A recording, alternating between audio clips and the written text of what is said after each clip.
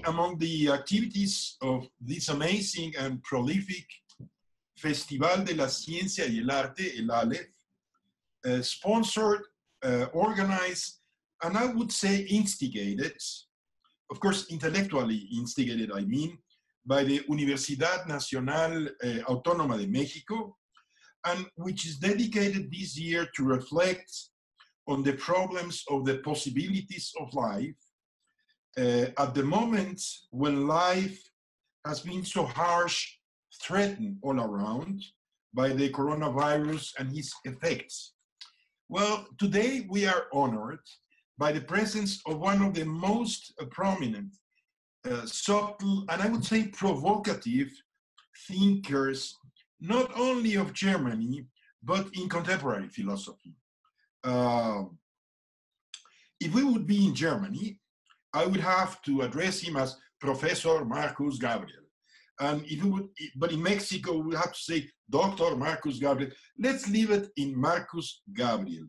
The name sustains itself and is already one of the inevitable references of the attempts to redefine the tasks of philosophy and I would say social thinking under our condition of a rapid and now extreme rapid changing world.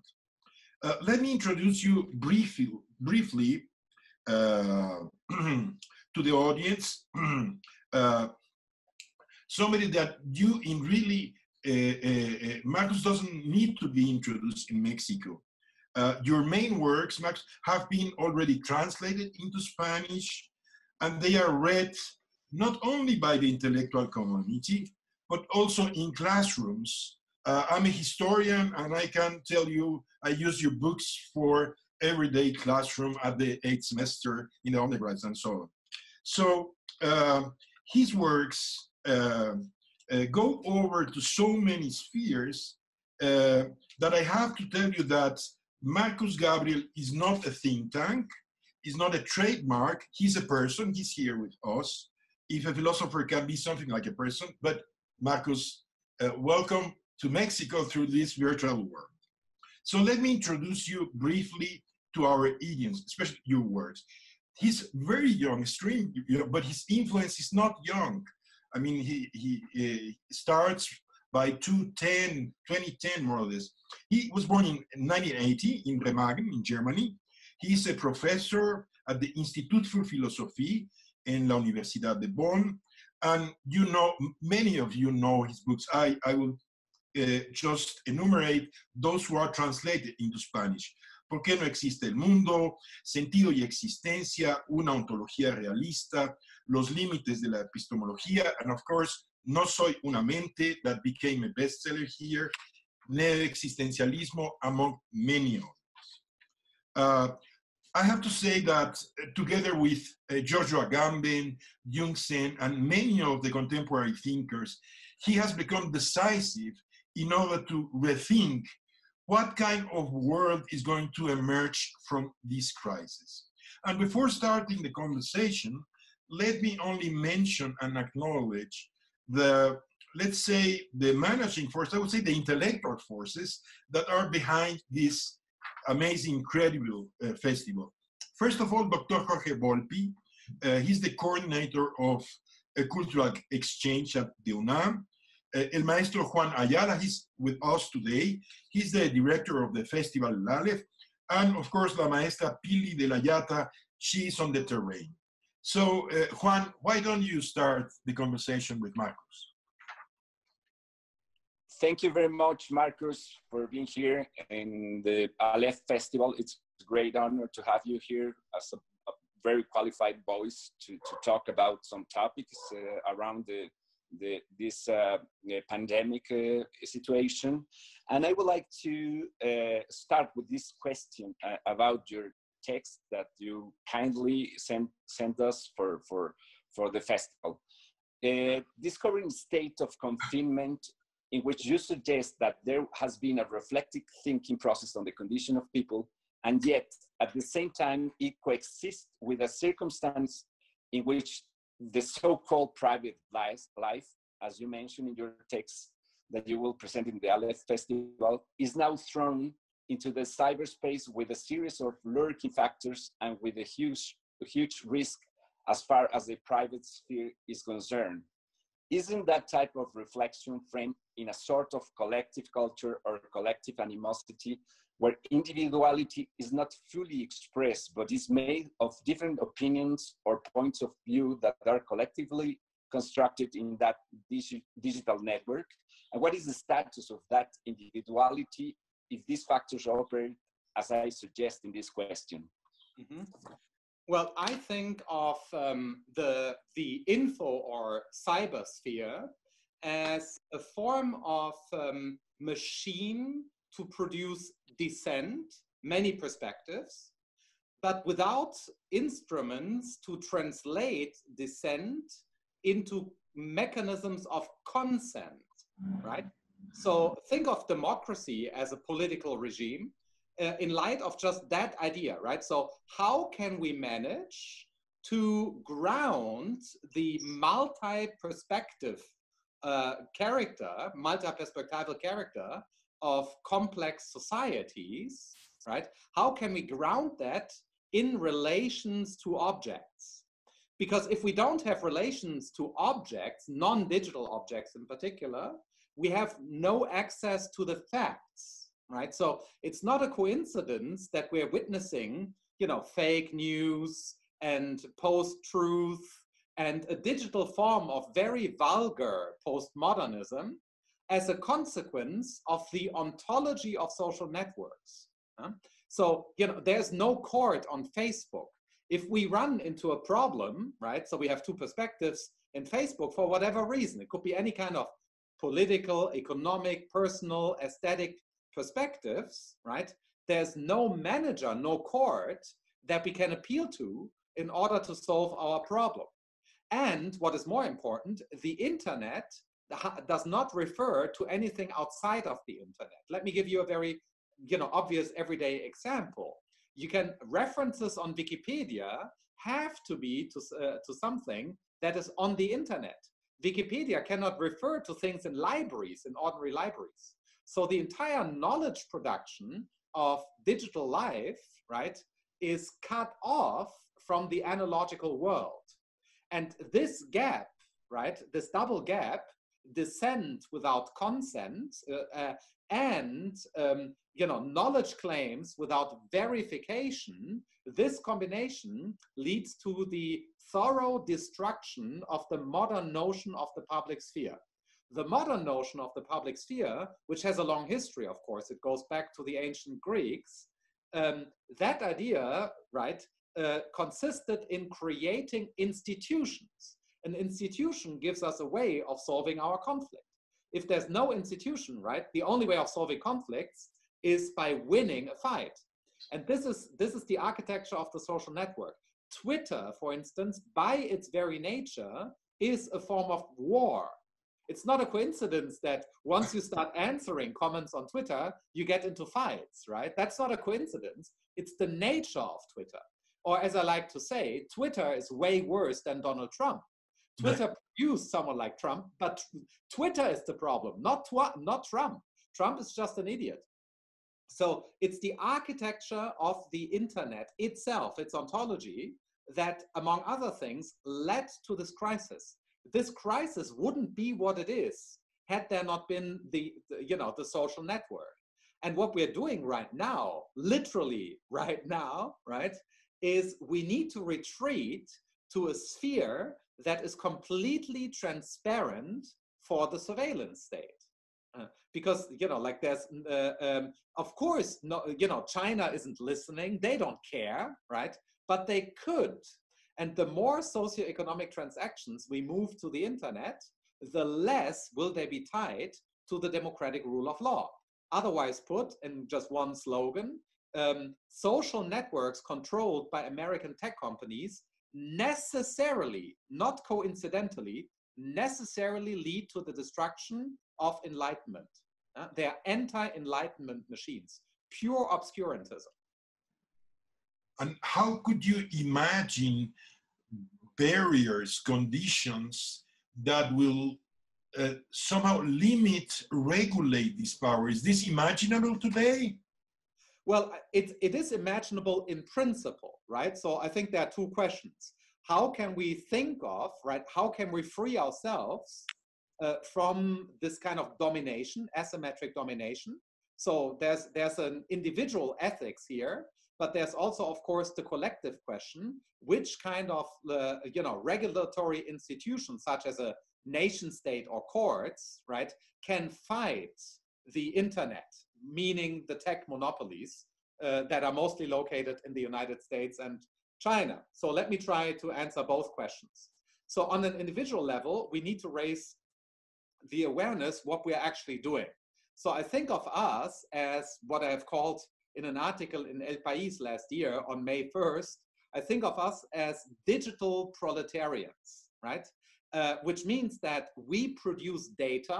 I can tell you what data are in a second, how I think of them, but we produce data, and tech companies use the surplus value that we create in virtue of just using their platform.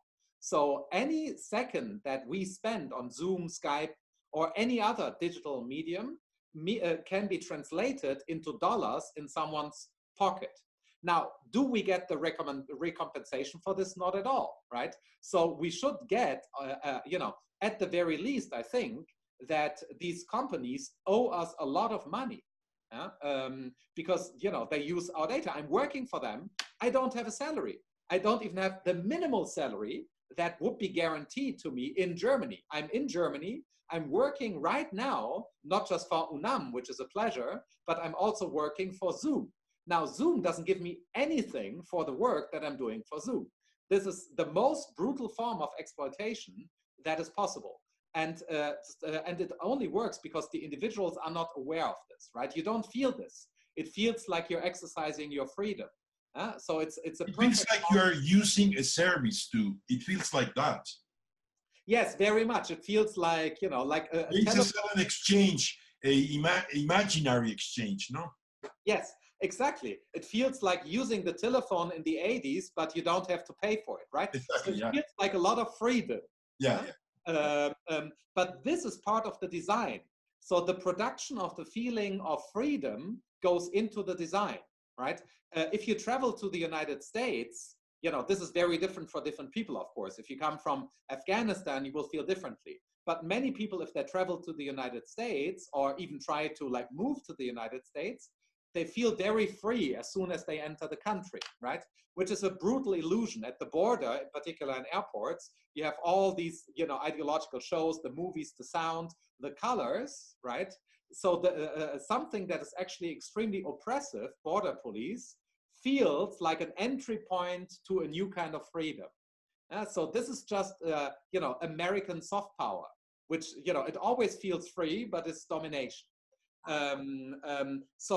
This raises then the strategic question, how can we possibly organize systems of regulation?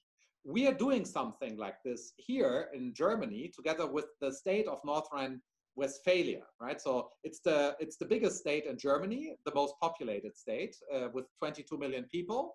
And it used to be the number one industrial state in Germany. Industrialization happened roughly in this part of Germany, the so-called Ruhrgebiet, which is pretty close from here. And we are running an AI certificate program now with the state government, which then will go federal and to the European level. And our idea is that you need a certificate in the future in order to sell products based on artificial intelligence. And our catalog of criteria for this certificate process would never allow Facebook to be created in the first place. But I think we should take more extreme measures. If you ask me, my recommendation, the European Union should immediately shut down the entire American internet like China did, or Russia or Turkey, right? Turkey can always do it. Shut it down and rebuild a new network, which is possible, right? France has just nationalized Air France. Why don't we nationalize the servers, right? This is no problem. We're in a kind of war scenario right here, right? Meaning we're in a state of exception, to be more precise. And in the state of exception, it wouldn't be, would be legally completely unproblematic to nationalize servers and recreate the internet. I think transforming internet into a public service then. Absolutely. It's a public matter, I mean. Yes. Not into a private issue, right? Exactly, like infrastructure, right? So like, I don't want railroads, like subways, like all these things, right? Exactly, like railroads. This is critical infrastructure. So why would a foreign power, the United States of America, right, represented by mega tech companies, how do they run our infrastructure? Like, how is this a good idea? Yeah. Europe is being colonized now. Of course. Yeah, no doubt. Yeah, definitely.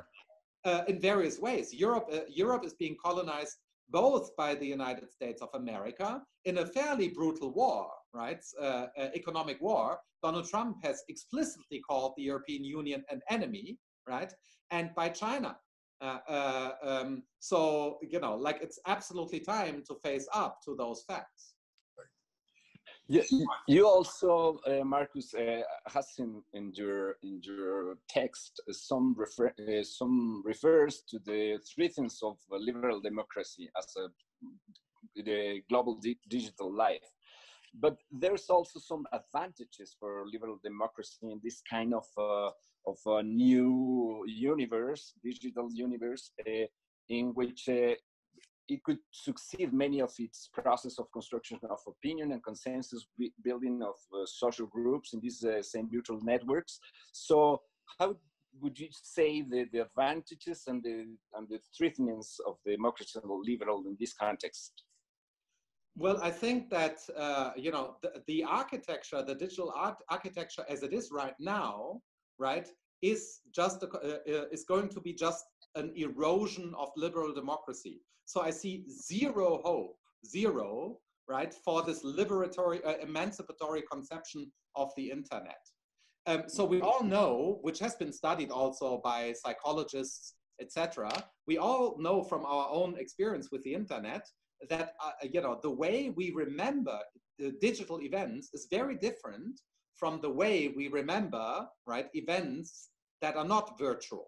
There's a very good reason why academic life involves like dinners and, mezcal and good food and so forth, right, after conferences. There's a reason for this because, we memorize the information in a completely different way. So precisely because we are animals, among other things, just on that level. Yeah? So what happens if we're online is we think we are like very socially active and so forth, but nothing happens. The French Revolution couldn't have happened on the internet, right? This is one of the reasons why the Arab Spring failed, because it was triggered by Facebook. These things are not sustainable, right? Your mental life is just very different, right? Just think of the difference between being able to watch all movies online and going to a cinema, right? So this is a completely different experience. Bigger screen, you're together with other people and so forth. And what we're witnessing right now is the impossibility of protest. Yeah? So many people feel uncomfortable about the state of exception, and they have critical questions concerning the measures that were taken by basically every single government on the planet, but there's no, you cannot really protest or just analyze the situation. All you can do is go online. This is one of the reasons why in Germany right now, we're seeing a rise in conspiracy theories in the last week, precisely because people cannot go to the restaurant, right, and talk to some other person who will clear up their mind. And I think there are more and more effects of this type. So the whole psychology of being online is just so different from the psychology of being offline that I think none of the relevant processes of emancipation can happen online. Just think about sexual liberation, right? If people cannot have sex, they are not going to have a sexual liberation, right? So we wouldn't have. And similarly for all the big processes of modernity, the good things of modernity, none of them happened online. Going back to the coronalization era, how would you that famous hygienismo, which is hygienism in English, operate in the post-pandemic era, in which it occurs a kind of sanitary dictatorship in the new societies that are likely to bring a series of absurd questions and others not so absurd that will generate many elements of confinement in public life or health reserve, such as being encapsulated in a restaurant or having concert forums with only a third of the room occupied, or these kind of concerts that we mentioned at the very beginning. So how much will that affect life in society as we know now? And how much does it violate the human rights or any country's citizen rights?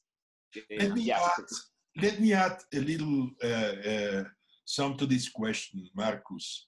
Aren't you too optimistic by talking about post-viral, post-colonial society? Don't you think that what you very clearly define as the biological imperative is here to stay? I would like to add this question. Maybe you're a little bit too optimistic. Mm-hmm. Yeah, that's a great question. I didn't hear this one yet. Yeah, that's a very good one too. So let me start with Juan's question and then come to this crucial point about whether I might even be still too optimistic.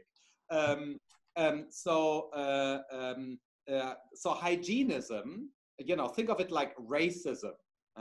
And when I say, post-colonial, I intend this to hear like post-colonial too, right? So, can we move to a post-colonial phase is as difficult as the question, can we move to a post-colonial phase? Yeah, and they're actually very similar if you think about this, right? The dialectics resemble each other in a remarkable way. So the human dignity means that you think of the other as a human being. Yeah? So the basis of any kind of real ethics is the assumption of full symmetry or neutrality. Yeah? So the other is as relevant as you. This is why ethics is not altruism, nor is it egoism, right? It's neutral with respect to both. In an ethical consideration, it doesn't matter who you are, right? And who the other is. You just think of the other as an instantiation of the universal form of a free, self-determining animal. Yeah? So, and then there's just no difference at all. Then it's just obvious that there's no difference between an indigenous person in Mexico, right? A woman or a transgender person in India, right? And the Prime Minister of Japan. Yeah? From that perspective, the ethical perspective, it doesn't matter who they are, right? So when you think of them from an ethical standpoint. And hygienism undermines this ethical consideration in the name of ethics. It tells you that we need to protect the weak and so forth because of this health imperative, which is correct, but it does so under the wrong premises by turning us into points in computer simulations. All the epidemiological models, in particular, the model which led to the current lockdown situation worldwide, namely the one created by Imperial College. I like that, right? I mean, Imperial College in London, Imperial College, right? Forced all of us into lockdown with a single computer simulation, which is based on terrible data. Yeah? This is a fact about something which happened about 2 months ago.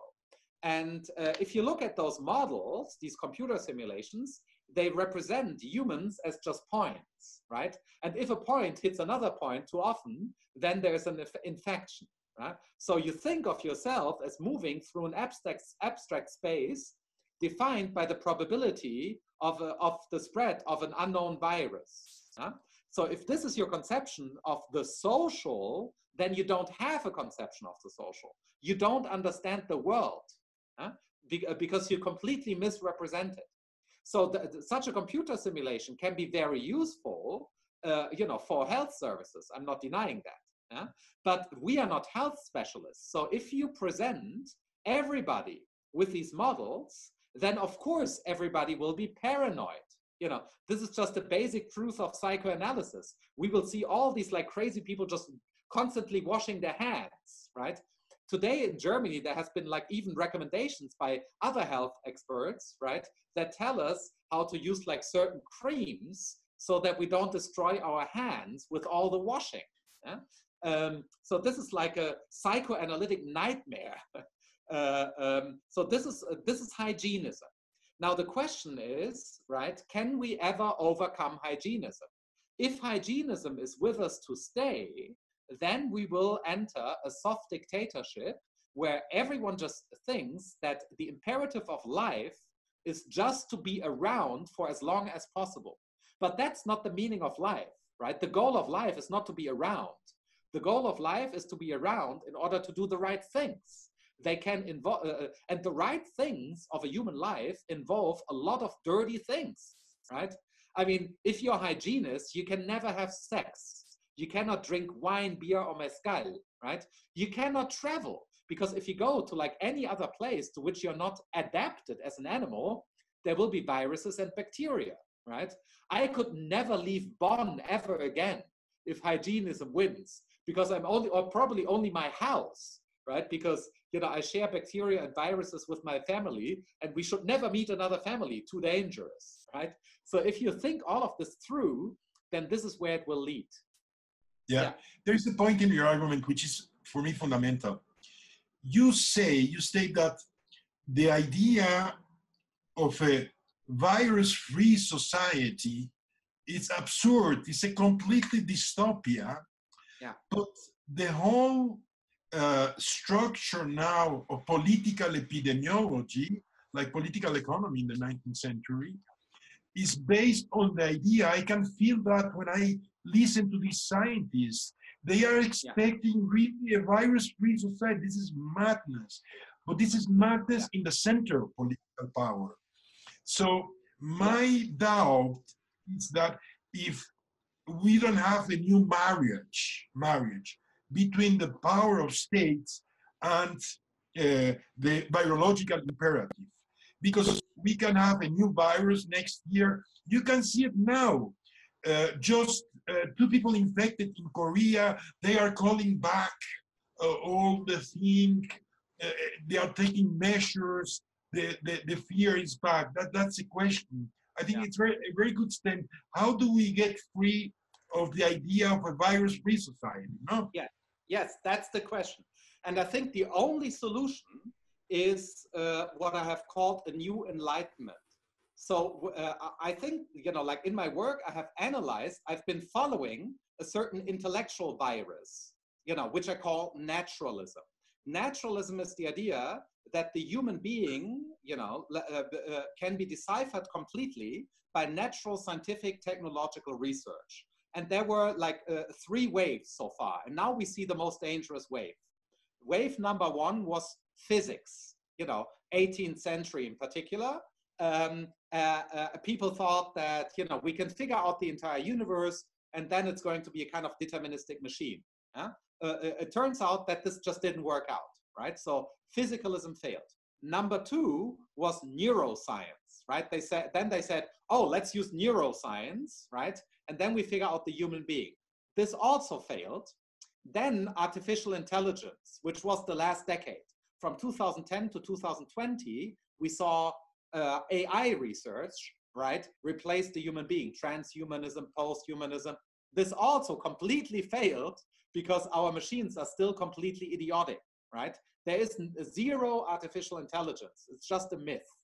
And now the next step, the most dangerous step, which comes as a huge surprise to me, is that medicine, right, in particular virology, not even all of medicine, right, because hygiene experts and immunologists will tell you very different things from the virologists and epidemiologists, right? And I talked to like a bunch of very good epidemiologists who are also philosophical logicians, and they tell me that epidemiology is a kind of pseudoscience like neoliberal economics. It's apparently in pretty bad shape as a scientific discipline. And there have been, you know, like pretty good critics of epidemiology in the field itself, in Stanford and elsewhere. And now this discipline is indeed taking over. And so if we want to get out of this crisis and a worse crisis that will come after this, we finally need to return to the notion of the human being as a fundamentally free intellectual historical agent. Nothing less will solve this problem. And this means accepting what the German Council for Ethics recently, in an important letter to the government, has called the risk of life. And fortunately, our politicians are hearing the message. The second man in the state, Wolfgang Schäuble, he's technically the second in the order of power after the president. He gave a famous interview a couple of weeks ago where he said that the protection of life is not the highest duty of democracy. So we see we see a backlash here and a real discussion in Germany, including sociologists, philosophers, and so forth. But this is an exception, right? I can imagine that he meant that because of the situation of the economy and so on. That was we should prefer to reopen and risk a new pandemia in this debate. You also wrote about this issue in a very interesting way. What you say is that governments just throw themselves into a situation that even they don't know them. Now you have 25 million unemployed people in the States. In Europe, figures are going out, and they are trying to gather all kind of monies and so on, not to see if they go through this situation. But what you said is something very interesting, that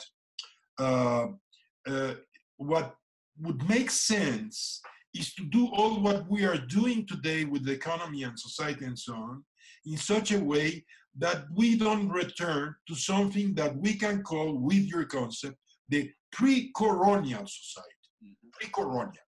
If there is a post-coronial, there should be a pre-coronial, no? So I think so, no? It would be like, so is it possible? Because what I see is that the machinery is perfectly convinced that they can go to the pre-coronial situation with little thinking. That's what many people still believe, or at least hope, right? But I'm quite certain that this is not going to happen. For one thing, the pre-coronial society is a ruin.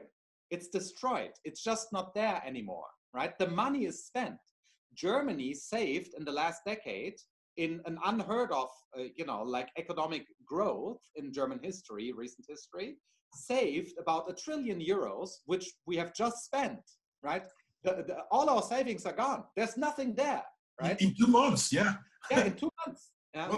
So the savings, the state savings of, like 10 years, and they were significant, right? Germany was incredibly rich without us knowing, right? We now see how rich we were, right? So the German government, there's a thing, in the German welfare state, everyone who, almost everyone who runs the risk of being unemployed receives 80%, up to 87% if they have a family, of their salary from the government. It's not unemployment money, it's just salary. So that companies don't have to let people go. This is how we protect ourselves against the US situation. And this is all coming from this money. So Germany has spent everything. There's, the pre-coronial stuff. It's as if we had like a huge, mountain of gold, right? And we just threw it away. The mountain of gold. It evaporated. Yeah, it's just evaporated. None of this is there anymore, right? And even worse in the United States or in England, nothing is there, right? So the pre-coronial society is just destroyed in 2 months because the situation was incredibly unstable. And also, I think no one wants to return. If I talk to people in Germany, right, I think there's going to be the psychological effect that people think they want to return to burnout capitalism. And once they get the opportunity, they can't. There's going to be a psychological barrier, right? So then they're like, but it was kind of nice to be with my family. I hate this traveling. I don't want to go back to all those planes. Mass tourismus and... Yeah. You don't want to be on one of those boats, right? I think that it's psychologically and economically impossible to return to the pre-coronial society, which means that we better prepare ourselves, for a good entry point into the next stage of human development. It all depends on the dynamics of the movement. Then the movement will take off, right? Now we can shape the dynamics. And philosophy plays a crucial role in this. We are in a similar situation, to that of Plato. Plato comes basically right after the plague in Athens, which killed Pericles, right? There was this plague. And then suddenly Plato and Aristotle are there, and they're shaping the future for 2,000 years, right? We're in this kind of scenario. This is absolutely not a trivial scenario, as many people believe, right? I can give you like some bit of sociological evidence. Germany is now reopening. In my city, restaurants are open. Fitness centers, sports studios will open next Monday. Even the sauna will be open in 3 weeks. That's but no one wants to go there, right? Today we discussed at home, should we go to a restaurant? But as you need to wear a mask. Only at the table can you take off your mask, and the waiters wear masks. It's just no fun. No one wants to go to the restaurant, and the shopping malls are open in my state. No one is going there because people are wearing masks. It's just terrible to be in a shopping center. And I think that we will see similar scenarios, right? So there will be this attempt, let's just go back. And then everyone realizes there is no back. Plus, the EU doesn't want us to go back. They have different plans. Nevertheless, let me introduce one historical perspective in this thing. If you look at the pandemias, epidemics, during the 16th century, not before, because we don't know very much about them. Black Peace and so on, 17th century, we have enough data about them today. There is a period like today, almost. I mean, there are the Lazaretos, already 16th century, where people were detained before entering Venice, entering Paris. People knew already about social distance. You remember this figure of the doctor already as a bird with the shake, to keep the distance. They knew a lot of things that they did a lot of things that we're doing today. But historians have not studied something that this crisis brought to us. At least for historians, we have new issues, and this is the following. Okay, if contact in the same of tactus, tacting each other and so stops, sex and so on, stopped also at that time for 1 year. At that time was a moment where this kind of contact society restarted after, we don't know, after 5 years, 10 years, where confidence was won again. Confidence in a risk society, not in a non-risk society, right? Yeah. So what we see in the 16th century is that life stops, a little bit like today, but after 5-10 years, everything comes again to some kind of same habits. It's not going to happen are we not rushing too much? It's only 2 months. I don't know if you understand the question. Yeah, yes, definitely. But I think that those responsible for the lockdowns, meaning mostly governments of nation states, right, are fully aware of the climate crisis, which is way worse than the coronavirus. Right. So I think, for Europe, it's pretty clear that the goal is of, Ursula von der Leyen as the head of the European Union, clearly Germany, France, and many other big economies. The goal is now the new Green Deal for the European Union. If you watch the news in Germany every night, they give you the corona numbers and then some initiatives for a more sustainable economy. Yeah.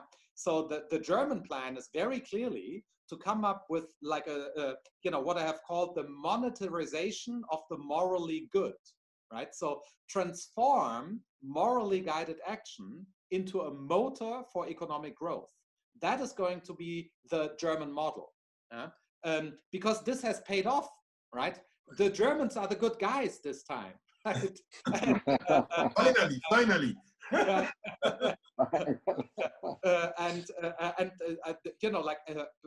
Even on a strategic level, right?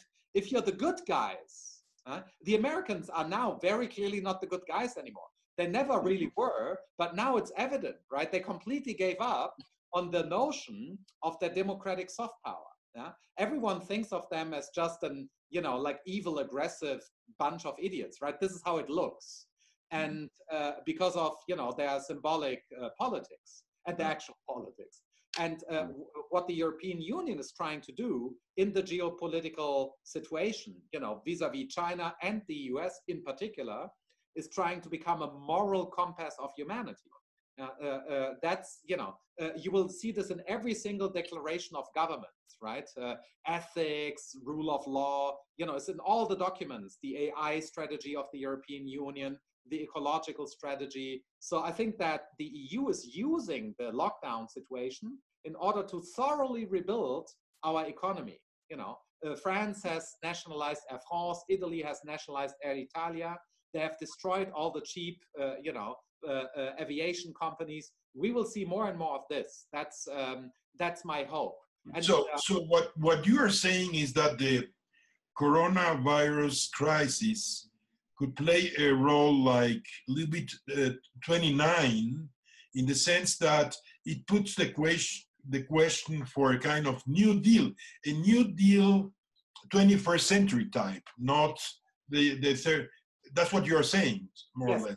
But it opens a completely new horizon to leave off the pre-colonial neoliberal society and so on. Yes, that's your assumption. That is the German plan. So this is not just an interpretation. This is what you will hear on the news from every single minister. The Minister of Economic Affairs, Finance, you know, the Chancellor Angela Merkel herself. This is what they say. The president, they all say, right? Even Macron, right, has put an end to neoliberalism explicitly. He said we cannot leave everything to the markets. Macron. So I think that this is basically really, you know, that is the plan for solving the pandemic crisis in the European Union. You know, this is what I get to also, like when I talk to politicians here, you know, like one of the real candidates for the next, you know, chancellor in Germany is the governor of my state, Armin Laschet from the Christian Democrats, an incredibly reasonable person. We have you know, it's surprising how many reasonable politicians we have right now, right? But he has been like publishing articles about how we need like a multidisciplinary research team in order to build a better future. And they really mean it. Because, you know, they just know that for strategic reasons, right? I'm not saying they're saints, right? I'm not portraying them as Gandhi or Jesus, right? They are politicians. They are politicians. But I think that there's a very good geopolitical reason why the European Union will try to go for the model of ethical life, to use Hegel's formula, Sittlichkeit, because this is the best way to fight both China and the US. It's what they call European values. I think it's a mistake to think of them as European values. We need universal values, right? You guys need to be on board. This is not about us. If it's about us, it's not ethical. It's right? About the world. It's about the world. Yeah. But just one question adding to that. Like in 29, there are at least two possible outcomes. 29, you have the Roosevelt thing and so on. It went more or less without losing all the democratic values, but you have also the European situation, fascism and so on. You talk about the possibilities of a new kind of political power. You even use the name dictatorship, viral dictatorship and so on. It can go also this way. I'm fearing about the US, China, not to say Latin America. Let's see what happens. I don't know if you understand. It can go the wrong way, okay? Not the German, European. Yes. Why don't you talk a little bit about this outcome that you also foresee in your writings? Yes, I think that you know, if Donald Trump gets reelected, they are gone. Forget about them, right? We can only hope that they won't attack anyone or whatever, right? If Donald Trump gets reelected, we can just pray that we are safe, right? But they're out of the picture then, right? That's and China is already the most you know, successful dictatorship in history, and it you know, like Xi Jinping is the most powerful dictator of modernity, Yeah, we completely underestimate this, right? Compared to Xi Jinping, Mao Zedong is like a beginner. Just a baby kid, yeah. Yeah, the baby dictator, right? So we're dealing, with the most powerful dictator in history, in absolute terms, right? 1.3 billion people, super high technology, incredible networks of production, and just indefinite amount of power, right? No end of term, nothing. The most powerful dictator. So go in both ways. But let me ask you something about Europe. There is a Europe, a new right, and it's growing. It's growing. Vox in Spain, Le Pen in France. Yeah. What's going to happen with the right and this viral crisis, this coronavirus? Is it grow? What's going to happen with that? Because it's always a little bit. It's not dangerous, but it's something that is there. It's a presence. Yes. So I think in Germany and so on. Yes, I think it will depend on the various national situations, unfortunately, before the European Union can come together, which needs to happen. Take the German, let me compare the German, Spanish, French, and Italian in particular. Other places have very different dynamics too. But like at the geological core of the European Union, continental Europe. So in Germany, what happened in the crisis is that the right-wing populists lost, about 5 or 6%. They were around 15%, say, if I recall correctly, and now they're more like 8%. And this all most of it went to the Christian Democrats. Remarkably, also the Green Party, which is huge in Germany, lost a couple of percent to the Social Democrats. So what we're seeing in Germany, actually, in the crisis, is that they lose rapidly. What they're trying to do right now is organize conspiracy theory-driven demonstrations. This is happening. This is a new phenomenon in the last days, where thousands of people meet in Berlin, Stuttgart, Munich, and other places, protest against, Bill Gates' Jewish world conspiracy and shit like that, right? So, but so far this doesn't help them. So they have been marginalized, and as a matter of fact, there have been, razzias against them by the government in the Corona crisis. So the government is heavily fighting them in Germany and keeping them under control for the time being, better than before. So that's working very well. But Italy is a nightmare. For instance, I talked to like a bunch of journals. I did not even authorize the publication of my interviews because it's completely destroyed political rational life, right? I even heard that, more Italians would trust Xi Jinping than Angela Merkel, right? They think of China as their friend and Germany as their enemy. I've noticed this as a person traveling to Italy in the last couple of years, right? They started attacking German visitors, right?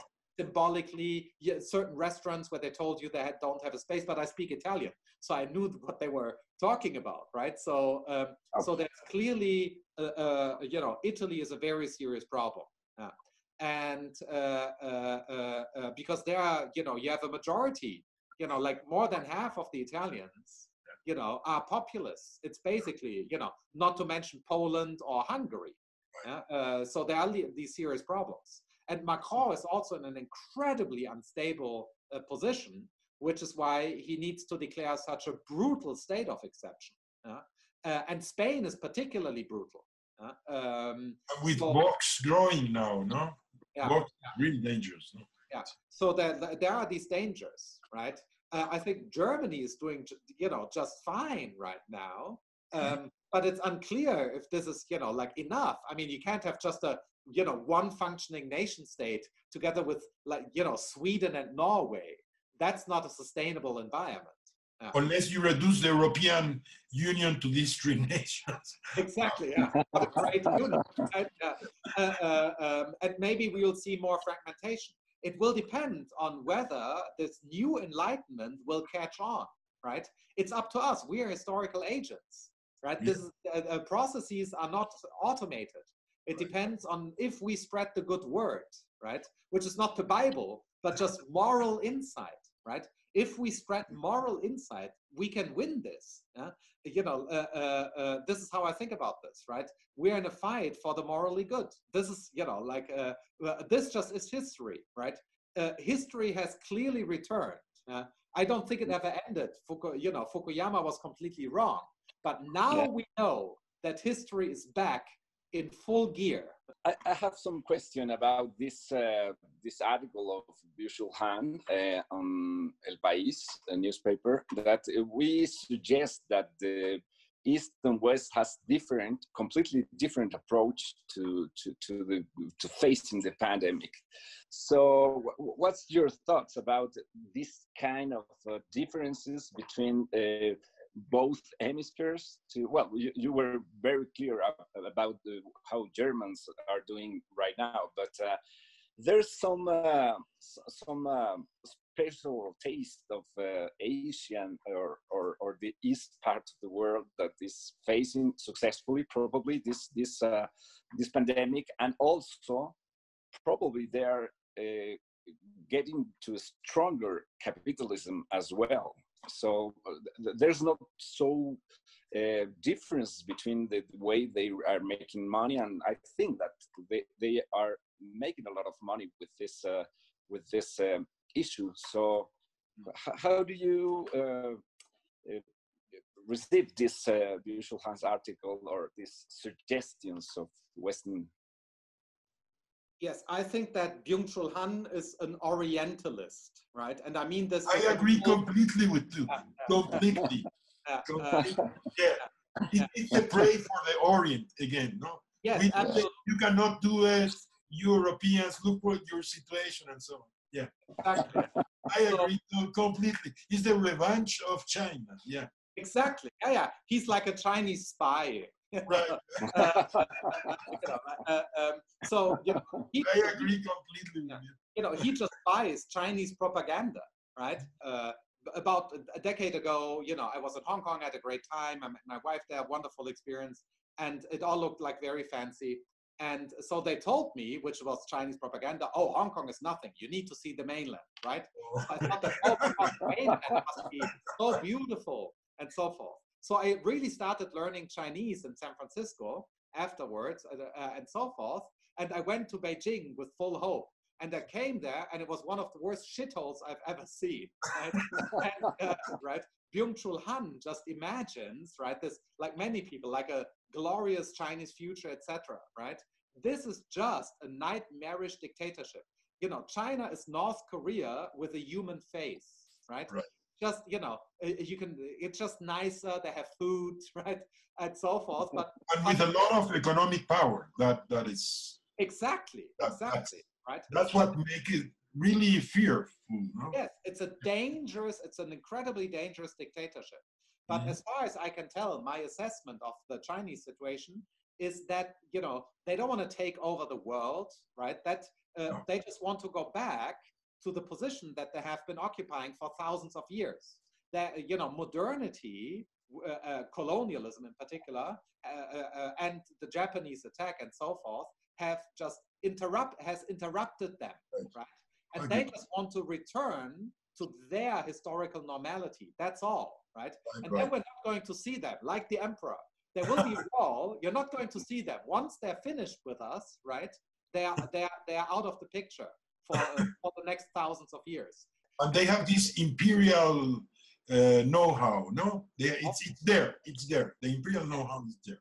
Yeah. Yes, and an incredible political philosophy. Yeah? Right. So Chinese political thinking, if you know, like you know, is just incredible. Yeah, it's way better than Thomas Hobbes and John Locke. It works at least incredible. Yeah. Yeah. Bueno, yes. Well, yeah. I think unfortunately we have not much more time, but well, I think it's a great pleasure to have you here, and probably we will have your master class on the festival soonly.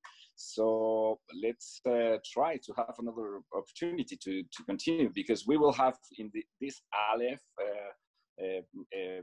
web page the following of the evolution of pandemic and the invitation for the great voices in the world as scientifics and thinkers and all kind of people which have a interesting voice in this kind of matters. So it wasn't, I mean, it will not be the last time we invite you, Markus, if you agree with that, because it's very interesting, the evolution of the next few months on the side of the arts, on the side of the knowledge, and on the side of the science as well. So I don't know if you have something to the last question. Let me add a little bit to Jorge's invitation.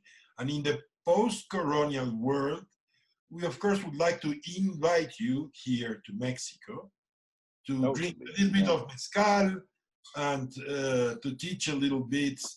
You are a very well-known author and extreme estimate here. And I love, you know, like, we went on honeymoon in Mexico. Oh, yeah? My wife specializes in Mexican literature. Okay, so it's a very important, you know, like, it's just one of the most beautiful places on earth. Okay, right? The first second of post-colonial era. I'm there. Yeah, well, actually, we will invite you both. Yes. Yeah, we have some meeting for tech for the next year. Yes, surely we will have something, and that will be a great pleasure to have you here at the Universidad Nacional Autónoma de México. So that's your home, and thank you so much, Markus. And we will be in contact because I mean there's so much to think about the post-colonial age. So we hope to count with your presence here at UNAM and Aleph as well. Bueno, then we say no adiós, hasta luego. Sí, hasta pronto. So sí, hasta pronto. See you soon, right? Yeah. See you soon, Markus. Gracias. It was a pleasure, Markus. It was fantastic. Yeah, thank you so much. See you soon. Hasta pronto. Continúen con la programación del Aleph en la página de internet www.culturaunam.mx/el Aleph. Los esperamos.